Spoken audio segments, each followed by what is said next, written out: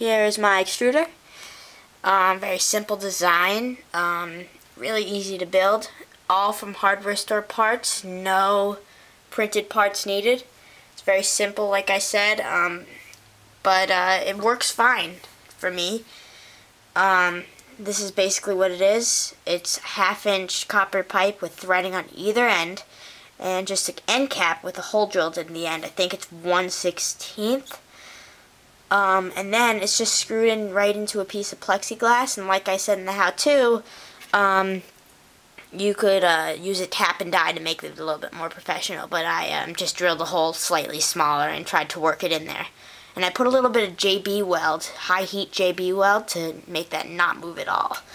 And the plexiglass sort of acts as like a heat displacer, so when, if that's even a word, it kind of dissipates the heat before it gets to the motor and the Z-axis, so it doesn't burn anything.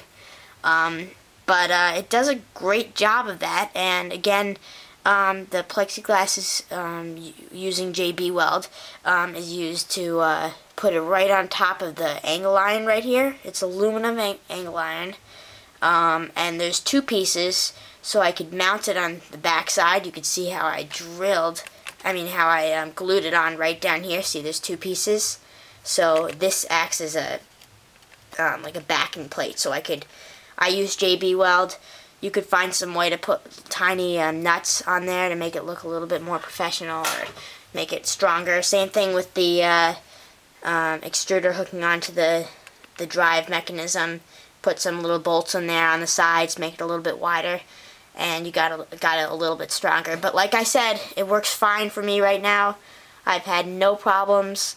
The only difference is I burnt out my temperature sensor by accident, so there's no capped on tape on here. So this is not the finished version.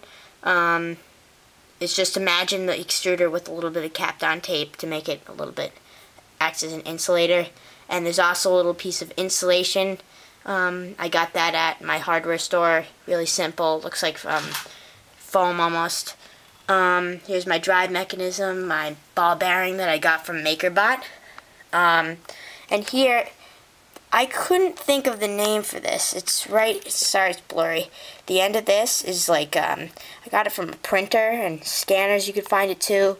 It's kind of like a belt drive pulley almost. I didn't use the MakerBot one because it's too big for the motor that I bought. So I kind of opened up one of my printers and found one of these and thought, well, it fit perfectly. So put a little bit more of JB weld to hook it on there nice and tight, and I got it. And now for here, I drilled it out a little bit on both sides so I could untighten this and move it around if I wanted to. So if it gets stuck, or maybe if you're using a different material that's a little bit thicker, just move it out. Also, there's a hole. I don't know if you could see it. Yeah, you could see it sort of. And I drilled that right underneath, and that goes right into the nozzle right here.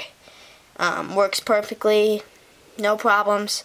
And like I said in the how-to, if you have any questions, or if maybe you see a design improvement that maybe I could put on here and make it better and make a V2, please post it, and I'll make an even better how-to so everybody could see it.